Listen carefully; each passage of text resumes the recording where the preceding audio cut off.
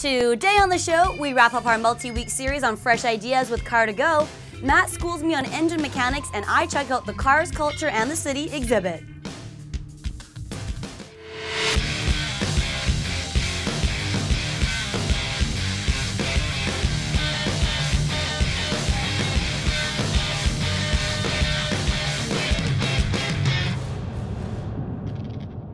Welcome to the Auto123 show. I'm Donna Mailing Park, here for another installment on our automotive adventures.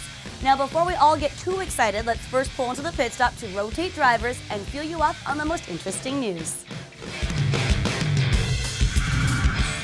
Let's start off green this week.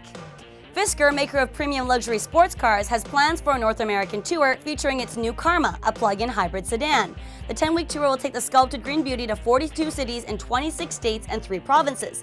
The car is expected to be about $90,000 US, and it's quick with 0 to 60 mph time of less than 6 seconds. Its expected fuel economy is 100 miles per gallon. Here's hoping we get a chance to take it for a spin.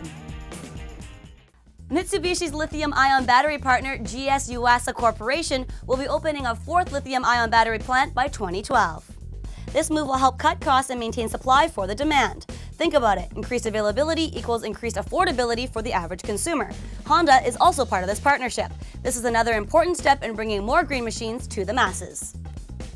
BMW has recently launched the latest generation of the X5. Although it differs little from the previous truck, it's what you can't see that really counts. Now, with more power and more importantly needing 20% less fuel, the new X5 has got it where it counts. Our own Justin Pritchard was at the unveiling, so check out his review on Auto123.com. Tired of bad news from Toyota? I'm sure that they must be. Well, other than a few more recent recalls on other products, sources say that Toyota is planning to release a minivan version of its popular Prius hybrid.